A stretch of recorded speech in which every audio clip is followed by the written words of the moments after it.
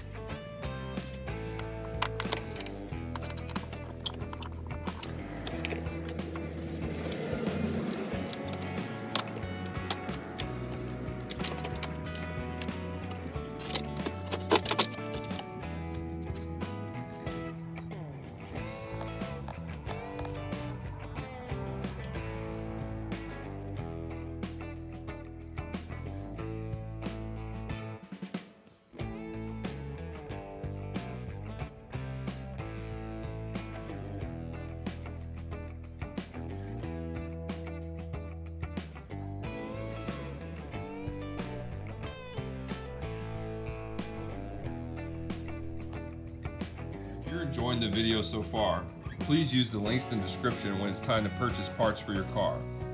So through that narrow passageway, what we're looking at, the Torx bolt you saw, and then the solenoid. And this is where we're going to want to tap in this general area so that you can get that knocked loose and get you on the road. To get to the starter, you go in through right here. You have a hose to move out of the way, but you can get right on that starter solenoid. This is what that looks like without the air box in the way.